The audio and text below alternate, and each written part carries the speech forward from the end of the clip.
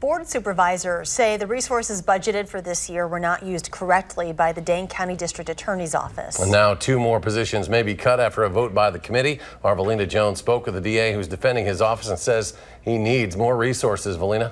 Well, DA Ishmael Ozan is hoping to keep these positions and wants to work with the county board to resolve these issues. But the county committee says he has already had a year to utilize the resources, which they said did not meet their expectations.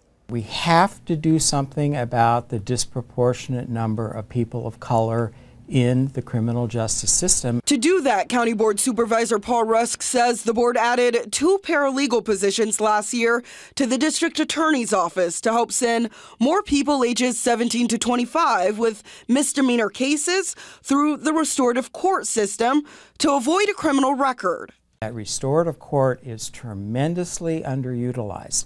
We are never going to get anywhere in Dane County unless we divert misdemeanors and lower level crimes out of the traditional justice system. Instead, Rusk says the positions were used to do other work. Numbers provided by the DA's office to the committee show the paralegals have handled almost 1,000 cases in the past year.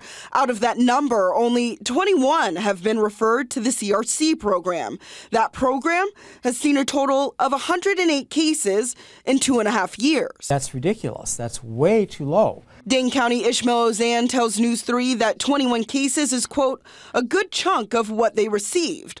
Last week, he called a shortage of staffing in his office a public safety emergency. He says now he'll work with the county board to work through these issues and is still hoping for 3 prosecutors in the budget.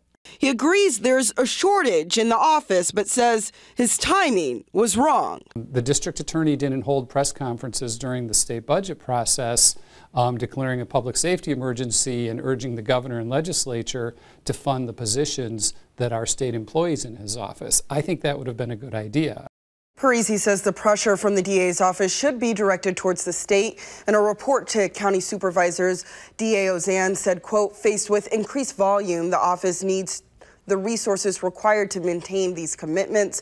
Ozan tells me in the last couple of weeks, he has implemented a new system to flag people who would qualify for this program. Now, this decision is not final. The board will approve their budget at the end of the month. We'll keep an eye on where it goes. Valina Jones in studio. Valina, thank you.